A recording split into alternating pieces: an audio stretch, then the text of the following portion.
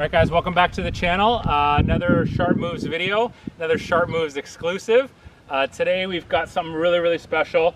My first experience with the 2016 BMW M4. This one's obviously in a convertible, so it carries a little bit more curb weight, coming in about 4,000 pounds. This one is in mineral metallic white, so pretty special. It's also got white aftermarket rims as well to kind of finish it off. So looking pretty good. All the trim here is finished in black gloss to give it that nice sort of contrasting sort of style. I'm a big fan of white with black accents. I think it really gives it that sort of menacing look. The M4, an M4 competition is already a really aggressive sort of car, but this, these little sort of gloss accents, the white rims, the bottom extension splitter, that's all been put on by the owner just to give it that extra little sort of allure, extra little sort of aggressiveness. So looking really good here. Let's get into a full review and see what this puppy's made out of.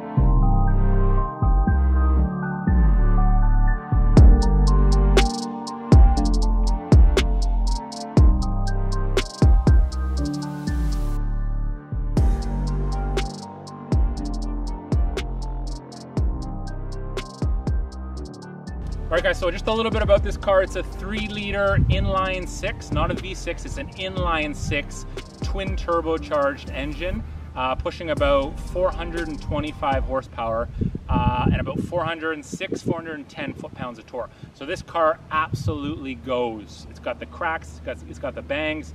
It's just a hoot to drive. So just coming around here, I'll give you a little look-see of the back of the car. Again, very similar to the front. The car is very sort of aggressive looking. You got the M Sport Motorsport badging that shows, when you see that M and those 3 colors, you're in something sort of special, all in nice gloss black. Quad exhausts, all done in an aluminum sort of finish, which again looks pretty badass, right? Nice little rear splitter here with some functional sort of air vents here, which is great. And then coming around the side here, the interior is finished in just a nice plain sort of black, just to keep it sort of timeless. And again, we're in a convertible, so let's sink a little deeper into the beautiful interior of this M4. All right, guys. So coming into the interior here, we got really nice sort of door jambs, or kick plates sort of that say M4. Really love the sort of M badging. I think it really sort of adds to the classiness and the prestige of the of the vehicle. You can see how all the old school sort of analog dials in there, you know, which is for a car enthusiast is a huge thing. I think a lot of people are going, a lot of car companies are going digital now, but you know, Porsche, BMW in their more prestigious performance cars have kept things nice and analog, which is really nice. You also get a little sort of digital display underneath where you can see your M badging and all that stuff when the car is actually on. So this car is actually highly spec'd. And the reason I say that is it's got lane keep assist, it's got all the safety packages, it's decked out through carbon fiber throughout the whole sort of cockpit, which is obviously a pretty substantially expensive option. It comes with your standard BMW sort of infotainment system, which is actually really good. We'll get into that a little bit just briefly. Also has heads-up display, which I think is a really important addition on a vehicle like this, right? So you can see, you know, your speed limit, you can see how fast you're going, and try and keep that to a minimum.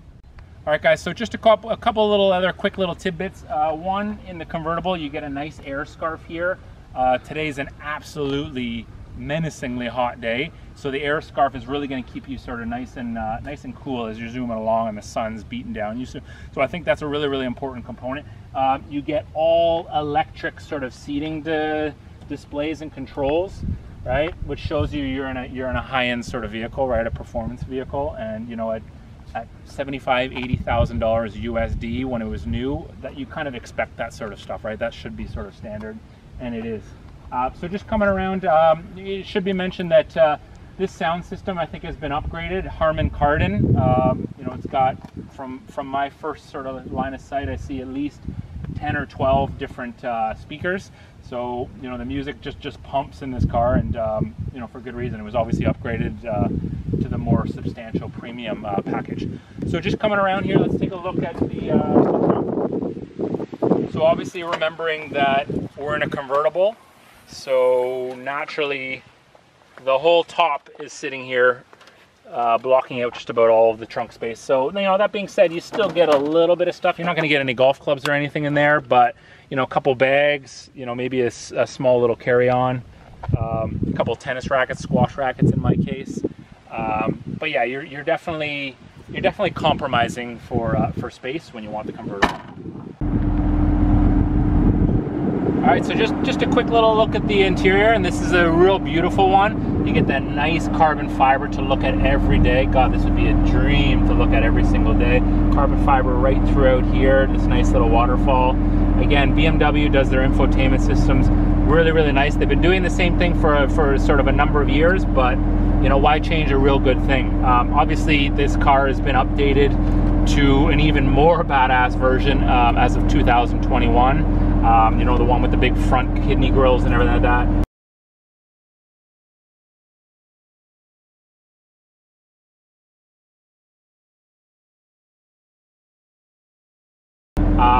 But you know, the more traditional classic look here really works. Nice big thick 10-2 chunky steering wheel, more M badging here, right? BMW logo, nice sort of firm, good quality leather here. Metal paddle shifters, right, up and down. You got another M badging here on your gear lever.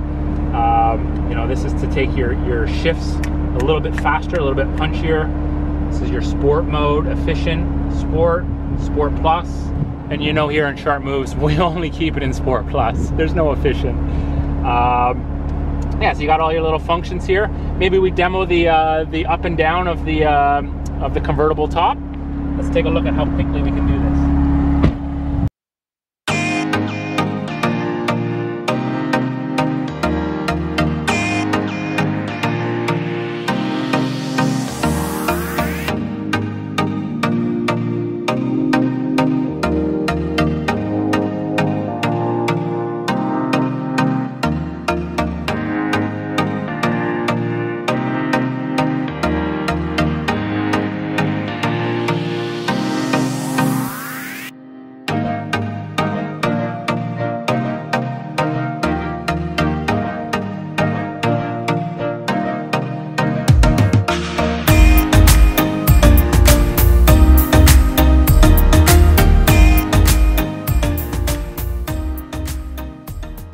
All right, so about 20 seconds to get the top up and down.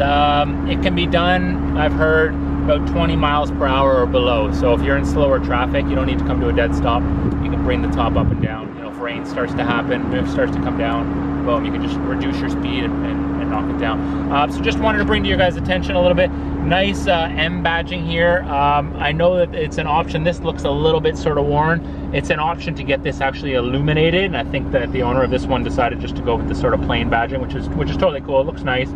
You get that on both sides there, right beside the air scarf. And then obviously more Harman Kardon badging here, more speakers there, same thing on both sides.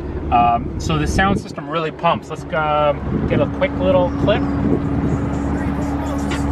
I got the body from yeah, definitely goes, definitely goes. I don't want to play it too long for copyright reasons, but that's the interior of the car. I think it's now time for us to get on the road and give her a go.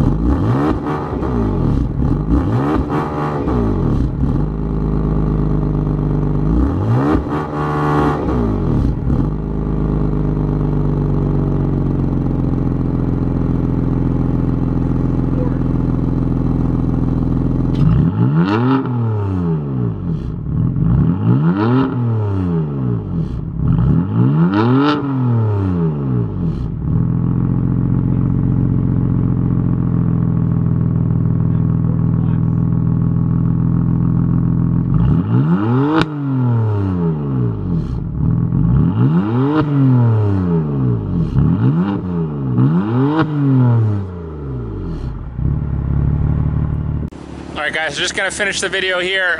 Was trying to get a couple exhaust tones with a GoPro and a suction cup sort of mount on the exhaust, and was zipping around the streets and it fell off, and I didn't realize for quite a long time after, so I just spent a long time kind of searching the streets for it. But I found it. GoPro's done.